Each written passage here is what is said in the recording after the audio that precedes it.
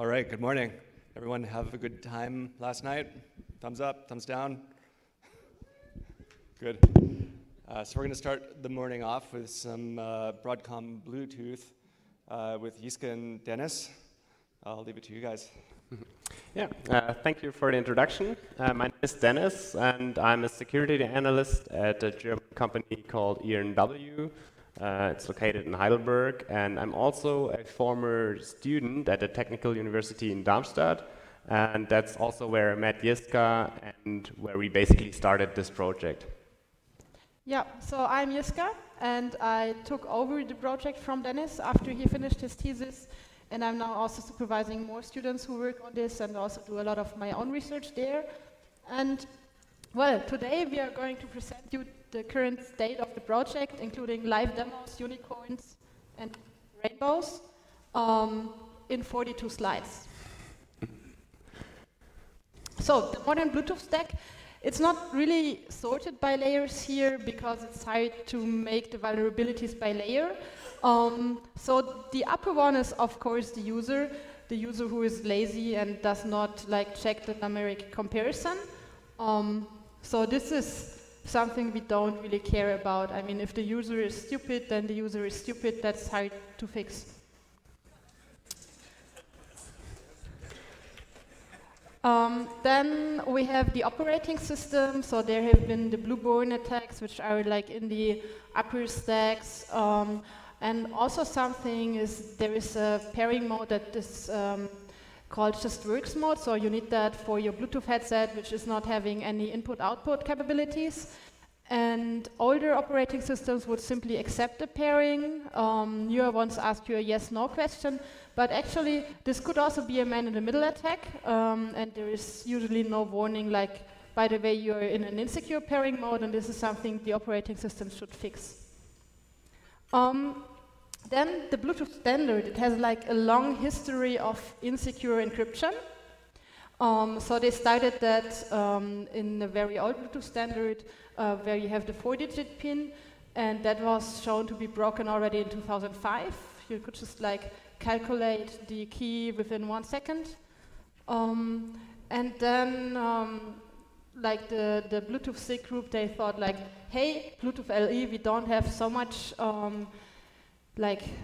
compute power there, so we let's do some easy pairing, and that one is also again not secure, so the low energy is also low security. And in the newer ones they fixed that, but they have some elliptic curve Diffie-Hellman key exchange there, which is secured with a numeric comparison and so on. But in elliptic curve exchange you have a coordinate that is an x and a y coordinate. And the Y component could just be set to 0, and that was an attack that was not prevented by the standard. So the standard said you can check if the Y matches the X, but it was not mandatory, and many vendors did not implement this. And well, actually in my group we found another tiny thing that we reported, and so my colleague reported that to the Bluetooth SIG, and he called them, and they were like, do you want to become a SIG member? And he was like, no, I just want to report something. Then she was like, use the web form, and the web form basically is, do you want to become a Bluetooth SIG member? No?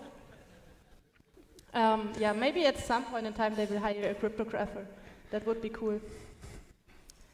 And then there is firmware vulnerability. So one of these we are going to present here. It's only a limited code execution. We have more stuff in the queue that we cannot show yet. So a student of mine really did some awesome work there. And this is hard to fix, so it's something that these firmware patches need to be shipped by the operating system vendor. And so for Apple it's pretty good, for Google it's okay, but if you are on Linux, forget it. Yeah. So if you want a cool Bluetooth testing setup, it's pretty hard. Either you need to get into a connection as an active man in the middle, or you need a special testing device that connects to the device under test. And in both cases, you need to re-implement a lot of the Bluetooth standards, so connection establishment or the part that you want to test. And well, the Bluetooth standard has almost 3,000 pages now. Some people say it's easier to implement in religion than Bluetooth. And you would really not want to do this on a software-defined radio. It's not fun. So what we do in our group a lot is binary patching, and a colleague of mine, Matthias Schulz, already did that for Wi-Fi a lot, and has a project there called Nexmon. And we thought it would be cool to do this for Bluetooth because there's less Bluetooth testing tools than Wi-Fi testing. And in your device there's already the lower layers, but for Bluetooth it's very different. So the layer 3 of Bluetooth, so to say, is not directly sent on layer 1 and 2, but it's abstracted. So it's very hard to access layer 1 and 2 despite they are available in your device. And what we do with this work is making those lower layers 1 and 2 accessible on off-the-shelf devices like on your smartphone, on your Raspberry Pi, on your laptop, and then do tests with this. And you don't need to re-implement the whole standard, it's already implemented and well tested. You patch just this one function that you want to test. Yeah, and basically this project is called InternalBlue.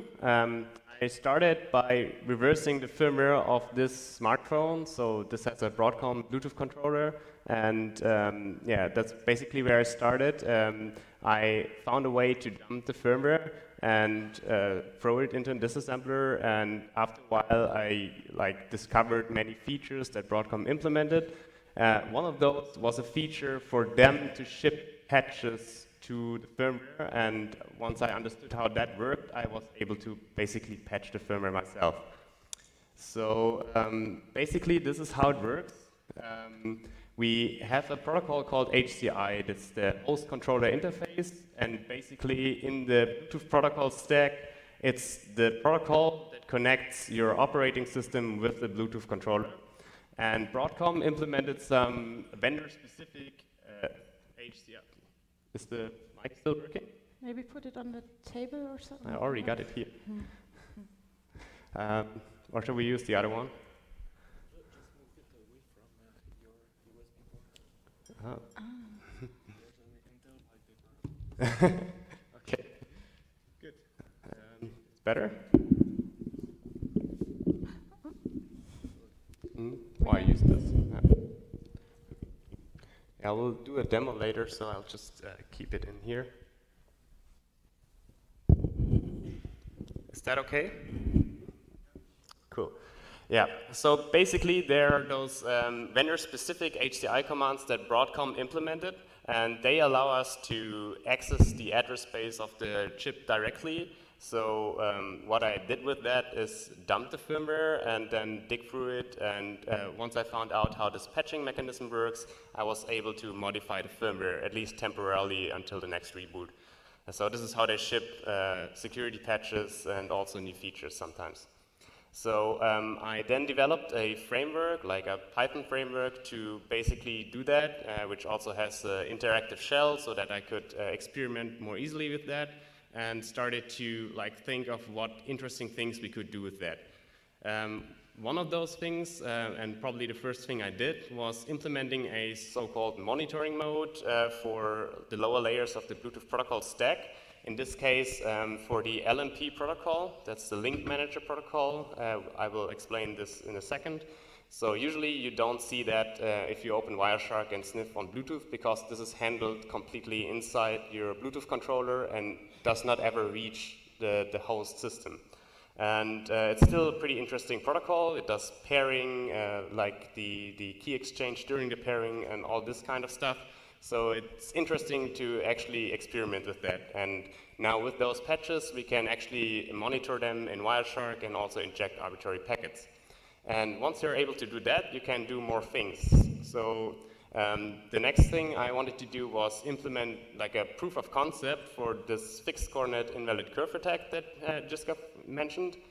And basically, I just patched the firmware of my Nexus 5 to simulate such an attacker, so that if I would pair it with another smartphone, I would see if the other smartphone is actually vulnerable or not, which is pretty handy also for my day-to-day life as a pen tester. So this is already something where this becomes very useful. And then eventually also we found bugs ourselves in the firmware. Of course, if you dig a lot through the firmware of another device, you will eventually find bugs. And Jiska, for example, found a crash you can trigger remotely and unauthenticated. And in some cases, for some devices, this also gives you limited code execution, but more on that later. So this is how the Bluetooth stack looks like in an abstract way without all the application layer protocols. So some of those application layer protocols you might know is OBEX, RFCOM, and like all the audio protocols. We are not interested in those. We look at the lower layers. So everything basically below this layer 2 cap protocol, which is like the TCP of Bluetooth. So layer 2 cap does connection multiplexing, and everything below is like interacting with the Bluetooth controller. So we have this host controller interface, which I already mentioned, where we found those vendor-specific HCI commands of Broadcom. And yeah, basically this works like this. The host is telling the controller what to do with HCI commands. The controller then does all the stuff it has to do, and it reports back to the host with HCI events.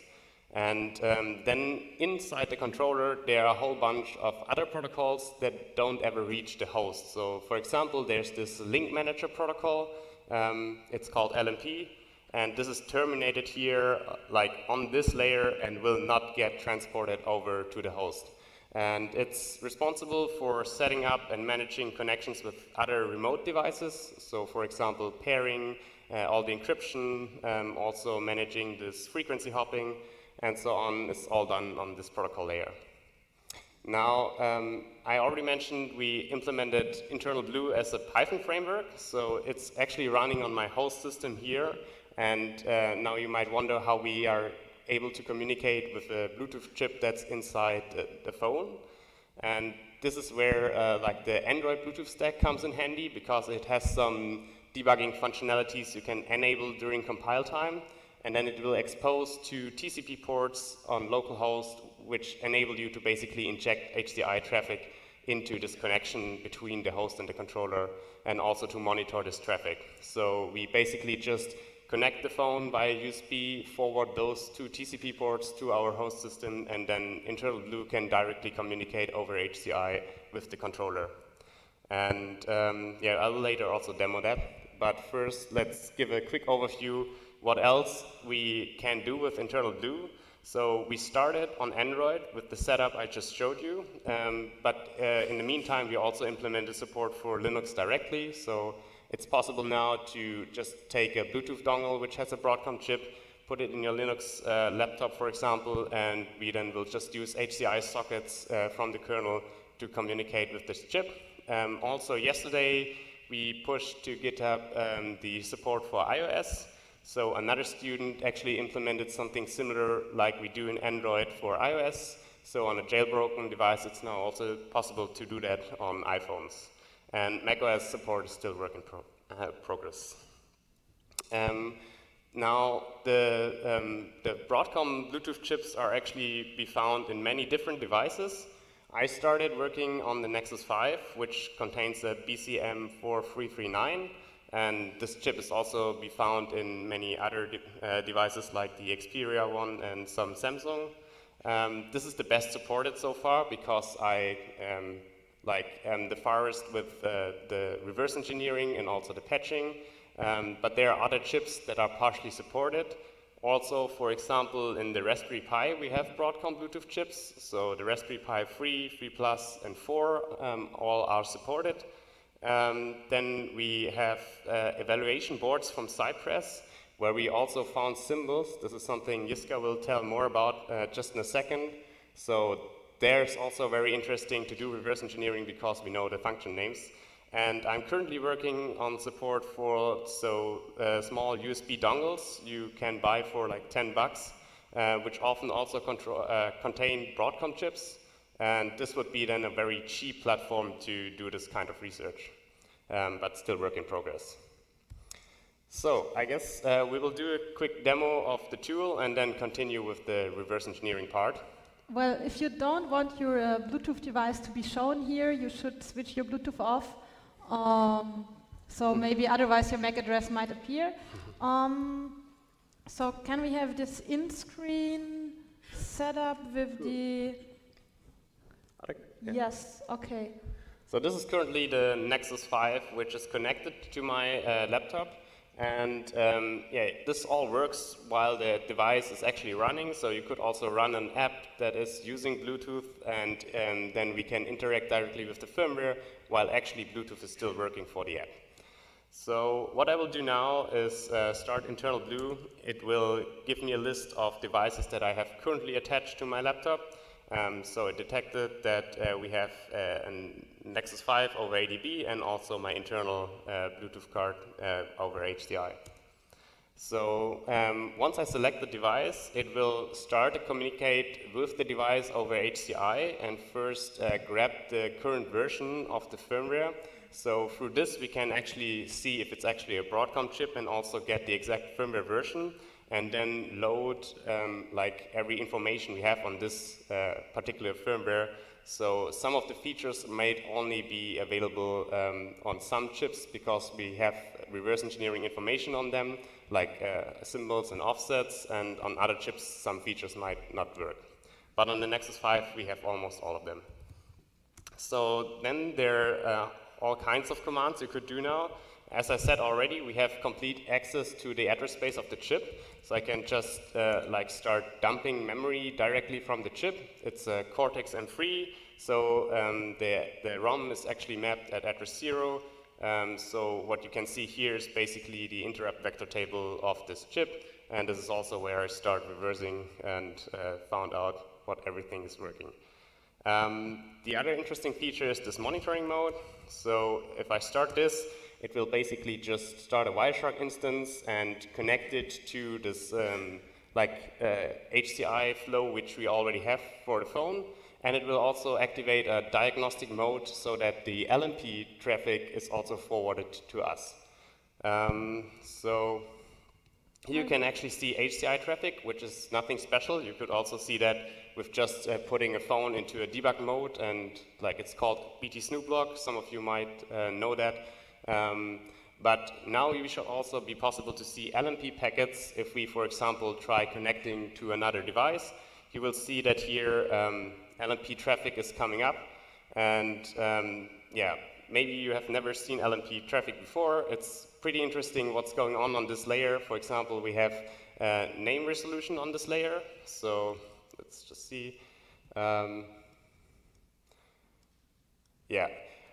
Usually your phone, if you put it into a discoverable mode, it will just broadcast its address, and once you know the address of any other phone, you can just connect to it over this LNP layer and ask it for its name. And this is also what your phone is doing when you look for other devices. You will first see all the addresses, and then your phone will sequentially connect to all of the devices in the surrounding and get its name. And this is happening before any authentication. The user will not notice that this is happening in the background. And also, there are other interesting things going on here. For example, those packets are within the simple pairing procedure. So this is actually now part of the Diffie-Hellman key that is just exchanged for these two devices. We have aborted the pairing, but the keys exchanged anyhow. So yeah, I hope you can see that this is pretty interesting things to experiment on. We can also now inject those packets, and through patches also change how the phone behaves during this pairing sequence. And yeah, this is pretty cool for doing security research. Now, other things we can do is interact with our firmware directly. So for example, I can also just disassemble functions. We already know where they are. So obviously this is better in an interactive disassembler, but maybe if you're just debugging some patches, this might help. So this, for example, is now the function that is responsible when receiving LNP packets. And another feature I want to showcase with this function is trace points. So we had a lack of a debugger here. That would have been awesome to be able to set breakpoints and stuff. But because the chip is running in the phone, we have no way to debug it like this. So what we do is we just have a feature called trace points, where if I add a trace point, it behaves a little bit like a breakpoint. It will just insert a hook at the address I tell it, and the hook will basically then, once the code reaches us, once the code flow reaches there, we'll just dump all the register values and the RAM and send it over the HCI socket to our host. So here you see I inserted a trace point, and once an LNP packet is received, it will just say, okay, we just hit this particular trace point, and here are all the register values.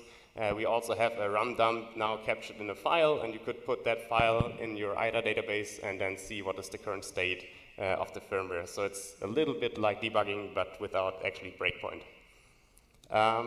Okay, I think that's it for the first demo. Let's just continue with the actual reverse engineering work. Yeah, so actually last year's Recon was when Dennis almost had finished his thesis and I was starting to take over the project. And so he had already spent like months of looking into assembly, and I started looking into assembly and just wondering. So if there would be some time travel, I could have told me like there is more than 11,000 function names, 4,000 hardware register names, almost 3,000 global object names. And well, I didn't have any symbols back then. So what I just did was like staring at the code, and also Dennis did a lot of staring on the code. And we gave the function some names, like there is some pointer to some struct that handles connections, or there is an LMP buffer that in the end will somehow be sent, or there is like just some vendor-specific HCI command, and it is like super, super strange. And that was like the state of how we did it. I mean, I will later tell you how we found the symbols, but actually it was pretty accurate what we did. So I was surprised when I had symbols in the end, how good the names that we had were. So we will now tell you how we did it without symbols, because it might just be interesting for any kind of project. Yeah, so because this was actually my first major reverse engineering project, there were definitely a lot of things I learned during the process, and some of them I wanted to share because, yeah, I made those mistakes, and maybe some of you will not make it if I tell you. So what I should have done, I should have put more effort into online research before I started. Like, it's not that I did not look online for everything I found in the firmware, so strings, specific values, and some things you find, but I didn't find anything like really meaningful for me. So I thought, okay, I have to reverse engineer that all, and I have an example on the next slide that I was wrong. Then another thing is for this kind of project where you have like different devices running slightly different firmware, but probably having the same core and core functionality, it makes a lot of sense to look at all of them in parallel. This is a mistake I made. I focused on the Nexus 5, and what I should have done is I should have researched which other devices have Broadcom chips inside, and I should have yeah, looked at the firmware of those other chips as well, like newer firmware, older firmware. This also makes sense, and I have another example for that just on the next slide. Other things I actually did quite well, I guess. For example, from the first time on, I dumped not only the ROM, but also the RAM and other things of the firmware I could dump. And I put that all into IDA, and this helps a lot if you have actually like the structures and all the data inside the RAM when you reverse engineer all the functions that are actually working on those data structures. So we did multiple RAM dumps at different states, like during pairing, after pairing, once the phone is connected, when we send specific patterns to the phone, and you can find that in the RAM and then do cross-referencing and find interesting parts of the firmware. And then the last thing is definitely use the standard. So even though it's almost 3,000 pages long, it contains a lot of valuable information. And it's free for download, so you can just download the PDF, and I think after 1 or 2 days you find the interesting stuff, and where it's all, like where the HCI and LNP protocols are actually defined, all the opcodes and packet lengths, which you can then find also inside the firmware. And also, for example, the secure simple pairing mode has a state machine that is accurately described in the standard, and once you found the state machine in the firmware, you can maybe just apply all the information from the standard to your database. So here's the example where I actually should have done more online research. This is part of the RAM when I first looked at it, and you might also notice those weird 4-letter strings. I wondered back then what they would mean, but I had no clue. Once I did more progress with reverse engineering, I found out, okay, it seems like they're always at the start of structures in the RAM, at certain structures. So it seems like some magic values, marking some structures. And later I found out, look at them in little endian and it makes more sense. Then it looks like abbreviations for like block memory, queues, threads, semaphores. And that was awesome because now I had all the data structures from the real-time OS that is running there. And I could start reverse engineering much more efficiently with this knowledge. And I also put those terms into Google, but I didn't find anything online. So I thought, okay, just Broadcom proprietary stuff, I will reverse engineer it. Later, we actually found out this is not something that Broadcom developed. It's a real-time operating system called FredX. And it even has some leaked source code online. So I found out if I would have just put that as a hex value in Google, I would have found the leaked source code, and this would have saved me 2 months of reverse engineering work. Yes. How I actually found out about this is I dumped the firmware of those little USB dongles you can find, which also contains old Broadcom chips. And in the older firmware, there's actually more copyright strings left. And so in this firmware, there was a copyright string of Express Logic, which is the company behind FredX. And so I found out about this real-time OS, which is actually quite popular. So you might have also come across devices which contains this real-time OS. It's not only used in Bluetooth controllers, it's also used in, for example, printers, industrial devices, and also the Deep Impact Space Probe from NASA. So quite funny. Yeah, now let's do the time travel in the opposite direction. So last year, December, so we submitted a paper and it got rejected, and the reviewer said, yeah, it's just a Nexus 5 and it's old, and please show us it works on the newest device. And the problem with the newest device is, like, I need to convince my boss to buy the newest smartphone without even knowing if it has a Broadcom chip, and then I need to root it without bricking, and then I need to extract the firmware if it is a Broadcom firmware. So it's like quite a lot of money investment just for maybe it has the correct chip and maybe I'm able to extract it. And then I found out, well, there is also evaluation boards. So I bought an evaluation board, and this one is just like $50. And so I just wanted to get that one to check if Broadcom still uses the same mechanisms over HCI to patch stuff in there. And then it took me just 3 days, so from expecting nothing until I found out, oh, it has like all the symbols. So on those evaluation boards, you have like the thread number 8, so you have usually 7 threads, and the 8th thread is an IoT application that runs inside this. Just share it with everything. And for the Wi-Fi, they have just like 10 symbols or something defined that you need for interaction. But for Bluetooth, they have like thousands of symbols left in a patch.elf, and you can just use all of them and interact with that. And even better, so in their toolbox, they forgot symbols of the MacBook Pro 2015-2016. So now we just do not even have the symbols for some evaluation boards, but for real hardware. And that's also cool. If you find something now, we can like make bug reports and say a bug in the function name this and that. It's much better. And reverse engineering with symbols really is fun. So we know like, at least, so we have a thread create function. We also know like the special registers, like it's a BlueRF read and not just like some strange mem copy. And we found that there is a diagnostic mode. So actually, we can not only log LMP traffic, but also LCP traffic, and that's already in the firmware and in all firmwares, so not just the Nexus 5. We can send LMP packets, and also we have the vendor-specific stuff that is there. So for LMP, they have a special BPCS protocol, and they have weird function names like handle super duper peak poke.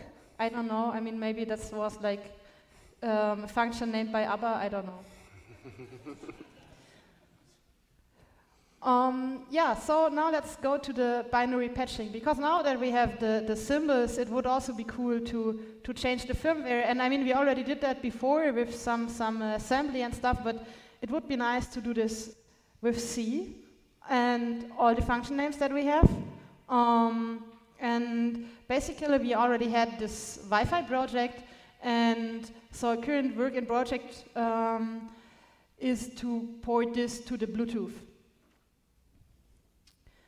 So in Wi-Fi, that's what I now tell you. So I tell you just like 2 slides how we do it in Wi-Fi, and then I make the changes for what is needed for Bluetooth. So in Wi-Fi, we can actually write the complete firmware, and there might be an interesting function that you want to look into, and there are like branch or branch links, so it's ARM, so you have just branch and branch link. And then you look for all those branches and branch links that you are interested in. Then you make hooks, so you say like a BL patch or a B patch for the function, and then you jump into, you override the branches with those hooks and jump into your own new function that might also eventually call the original function, so you might just like put some debug output and then call the original function anyway. And so the problem here is like if you have something like you want to hook into all mem copies, that would be really a lot of patches. But we could do that in Wi-Fi because we patch the complete firmware. So the complete firmware is in the operating system and during initialization it's loaded. But the problem also is that you have the same chip, the same Wi-Fi chip, but depending on the operating system that you use, you might have a different firmware version in it. So you need to research where the symbols are, even within the same chip, for the different firmware versions of it. One cool thing is that there is a source code leak that you can Google for. So there is one version of the Wi-Fi where we have C code, also with comments and stuff, so that's pretty nice. But it's very hard to find this again in a specific Wi-Fi firmware on the, so just to check like at which address is now this thing located, the source code, where did it get compiled is very hard. And so the word is a bit different for Bluetooth. So in Bluetooth, the firmware is in a ROM.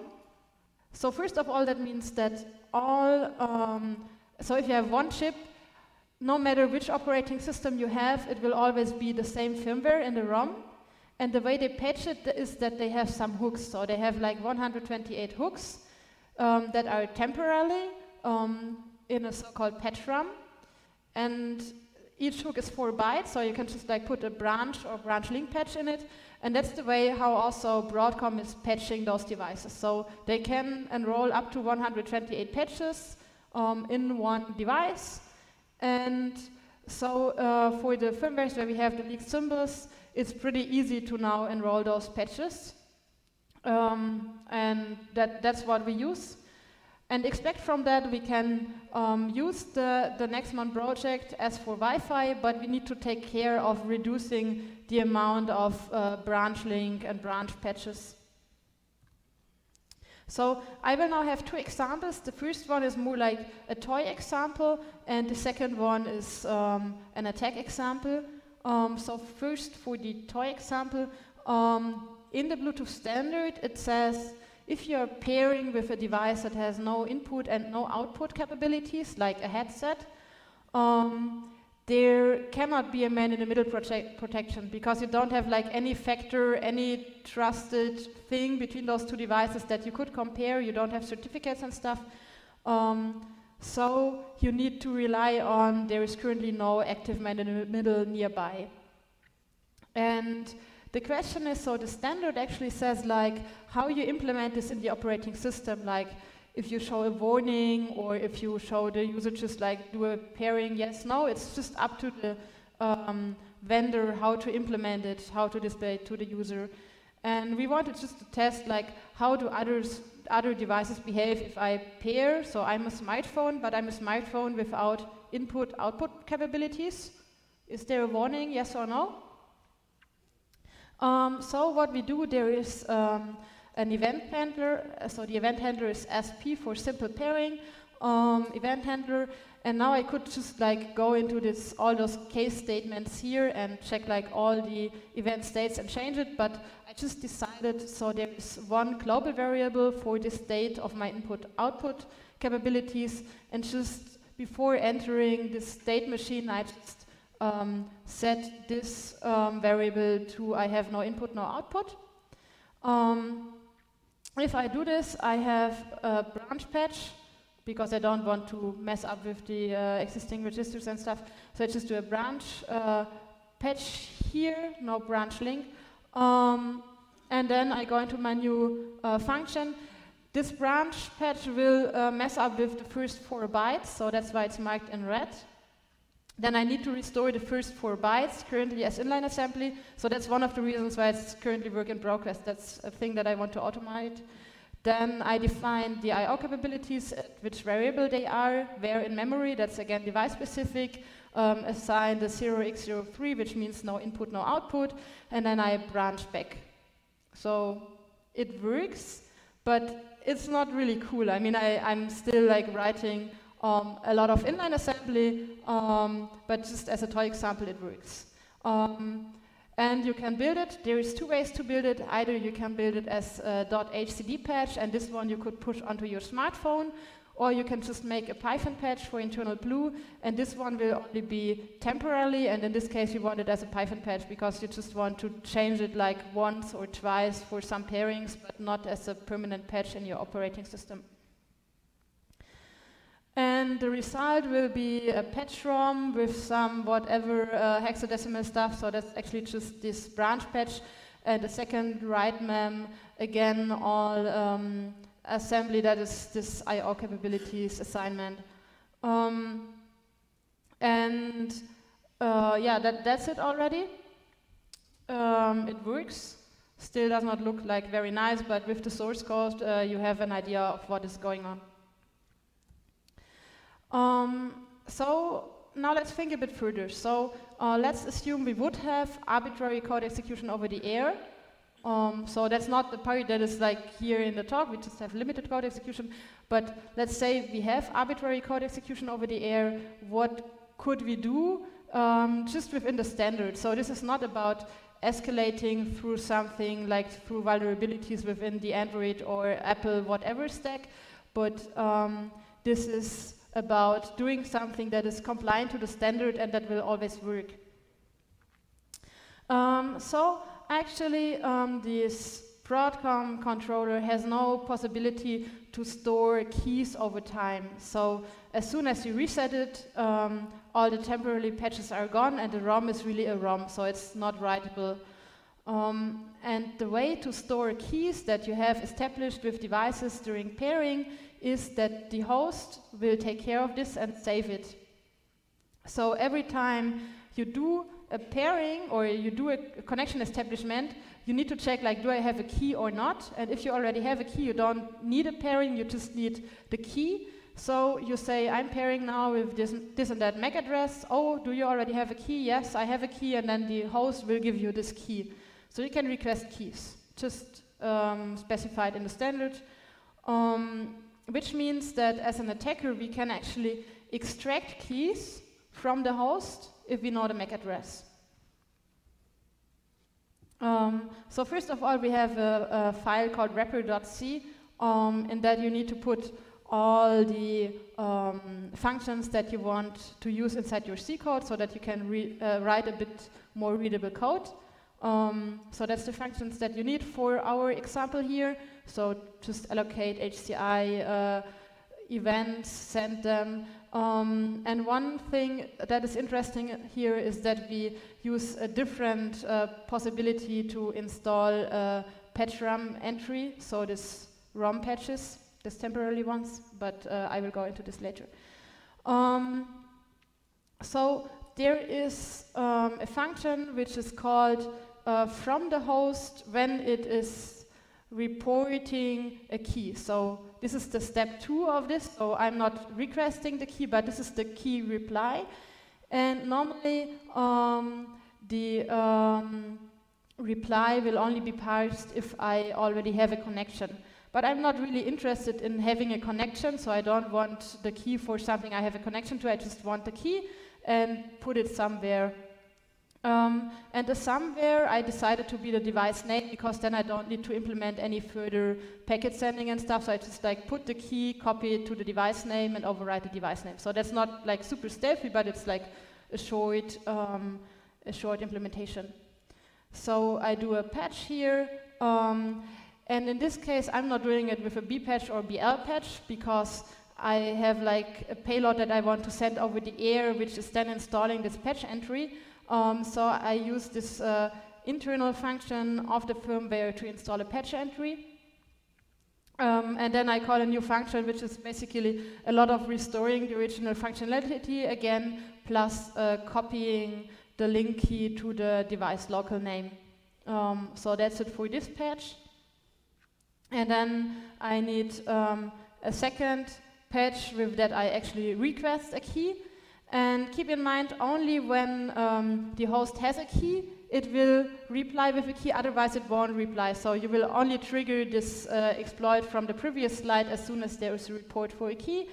And we can request a key as follows. So we just like allocate some event buffer, put our MAC address there, so it's reversed by ordered. So we just like request for 1, 2, 3, 4, 5, 6 as a Bluetooth address, and send that as an HCI event. And as soon as there actually is a key that gets reported, I would change the device name.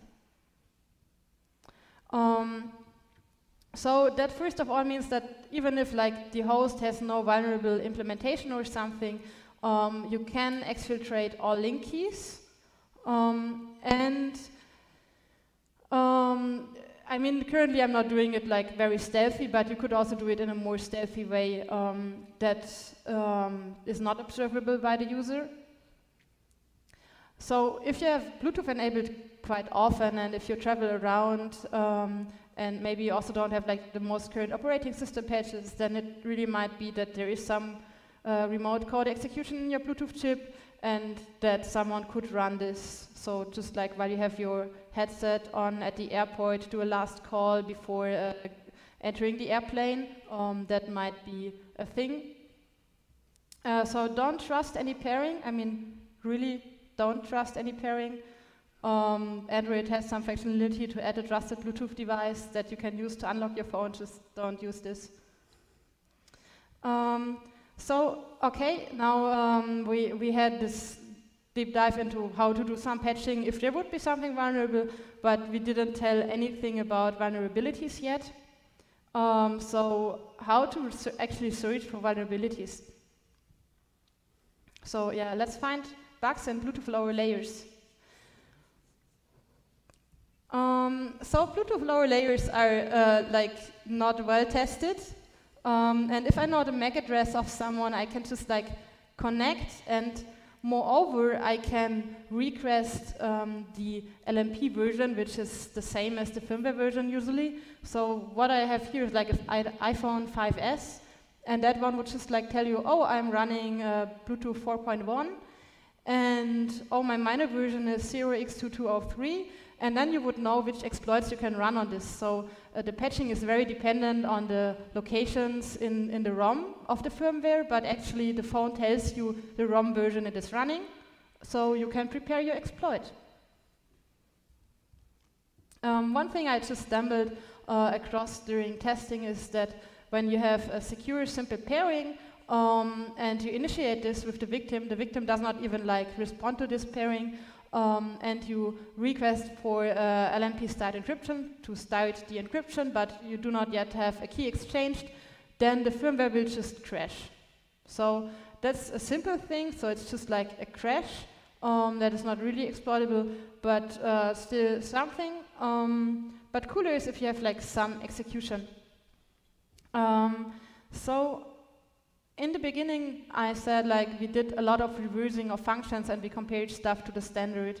And what you do there is you go through all kinds of handlers, check opcodes, and compare opcodes to the standard. And then there was this one function, this one LMP handler, which was not specified in the standard. So it was just like LMP opcode 0. 0 is not defined. And they had their Broadcom proprietary, I don't know what CS is, but it's like a special protocol there.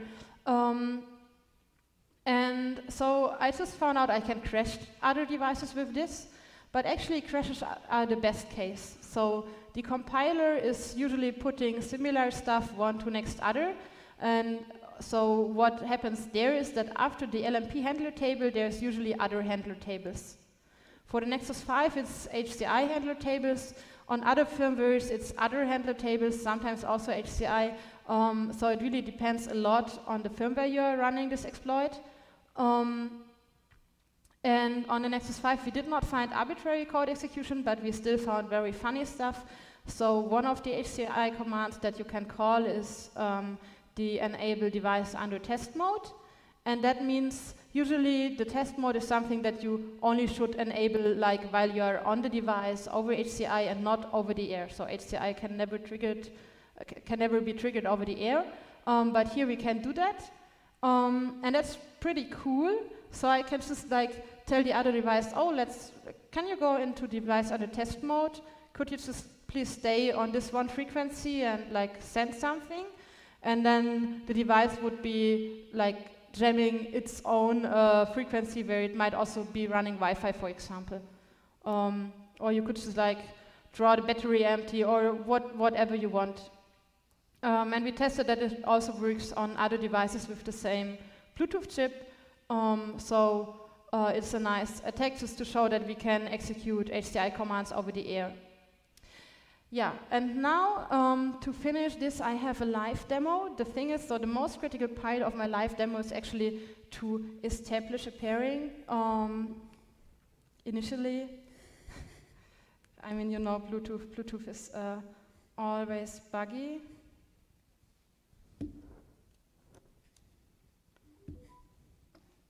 So let's see. I mean, you can also already go into the console page. Let's see. Yeah. So that's really annoying, this part here. Maybe I just like pause the music for a second. Dennis already has opened the exploit that he's now going to load. With this one, we are overwriting the LMP checks during sending. So we want to send arbitrary LMP payload, and we don't want it to be validated. So this is basically what it does here in the exploit. Plus, we load this into the connection function. So the only thing he needs to do is like a connect. So up on the connection establishment, he will crash the Bluetooth connection I have with the other device. So first load it. So he's loading this now onto the smartphone. So this is also how you could use InternalBlue, not in the interactive mode, but just as a Python module to write your own scripts. So this now has installed 2 patches, which basically, as Jiska already said, changes how this device behaves when connecting to other devices, and basically it will now deliver the exploit during connection. So what we do now is I continue with playing the music, and once the music plays, Dennis will do the connection establishment, which will then crash the connection the 2 here have. So, do you hear the music? So.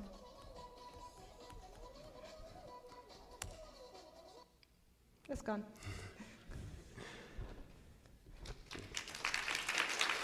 Someone want to zeigen, was Bluetooth access? So let's see.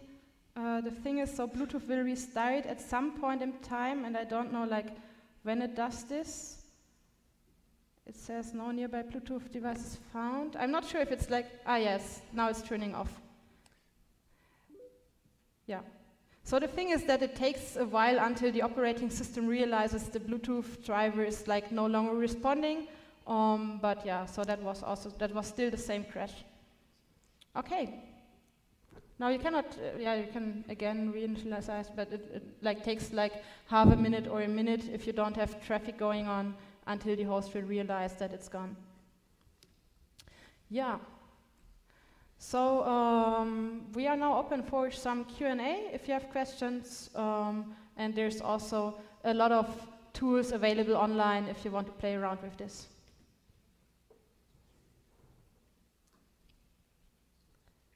Okay. Any questions? Yeah, there is a question. Over there.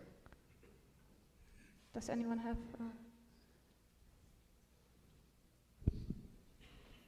Test.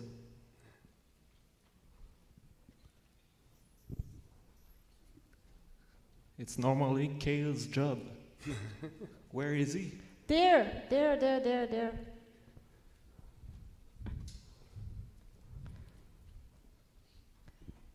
If I cannot answer the question, the unicorn will. Okay. Yeah, thanks very much for your talk. It's really interesting. I was just wondering, how did you initially go about identifying the vendor-specific HCI command that allowed you to dump the ROM? Basically, I stumbled over it when I was looking for the, there's a data sheet for this chip, and I initially got some leak of the firmware through another way. There was some other app that could already somehow deliver patches to it, and through that I got initially the firmware, but then when I looked into the data sheet, I found that they mentioned this patch RAM mechanism, and they also have like really a specification for those vendor-specific commands. So yeah, you can just search for the data sheet for those Broadcom chips, and usually you will find how those vendor-specific commands work.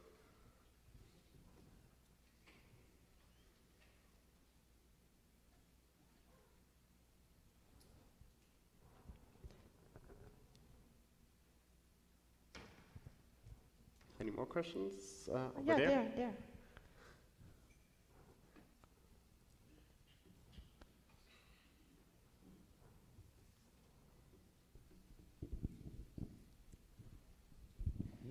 Thank you for your talk. That was interesting. I have a question about other potential issues you could cause just by stuff from the standard. Do you have any other ideas, any things you thought through that you didn't present?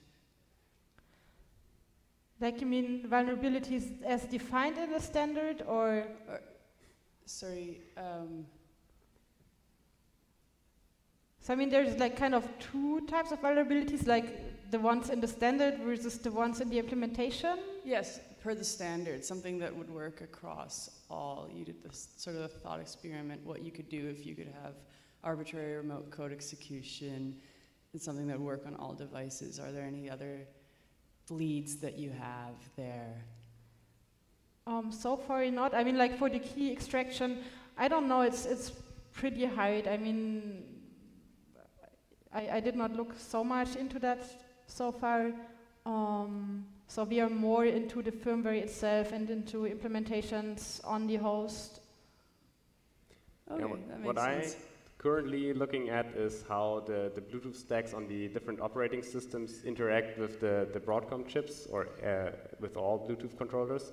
And what I have seen is that, for example, in Android, that there's open source Bluetooth stack, so I could look through the source code, and it seems like that at many places the Bluetooth stack is actually trusting that the firmware is according to the specification. So I would guess that if we now fuzz the Bluetooth stack from a perspective of the Bluetooth controller, like through the HCI interface, there might be some vulnerabilities in the implementation because the Bluetooth stack is actually trusting the firmware, but it's not exactly like issues with the specification directly. Yeah, you mentioned that they often don't quite follow the spec. Yeah. Got it. Thank you. Thank you again for the talk. Do these exploits apply to both Bluetooth Classic and Bluetooth LE with these parts? So the one exploit that we were showing, it's LMP, so that's Bluetooth Classic. Other stuff that is in the queue is affecting other parts of the standard, yeah. So it depends, but this connection stuff is all LMP, it's all Bluetooth Classic.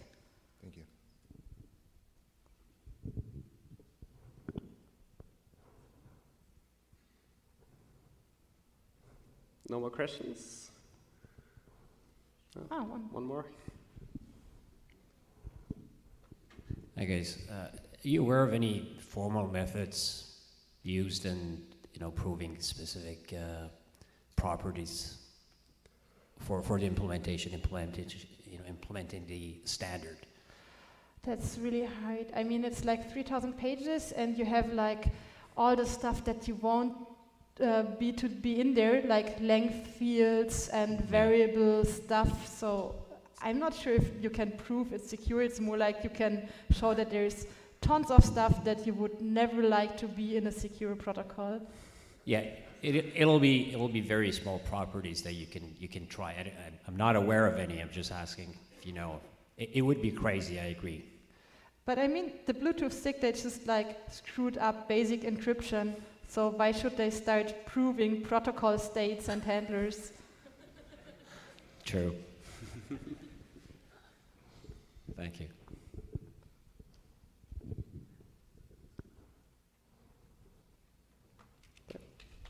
Thank you very much.